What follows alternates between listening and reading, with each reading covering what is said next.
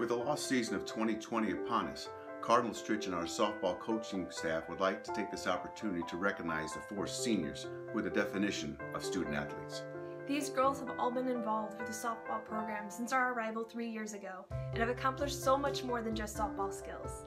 We are proud of the way that they represent themselves for their team, their school, and their community. Brianna Jagodzinski, our second baseman, has improved exponentially since I first met her. She is a definition of a motivator and a team player. Lydia Rodriguez is our converted third baseman, and she has gained confidence through her hard work and execution. It is no surprise that she wants to pursue a career in social work to help children.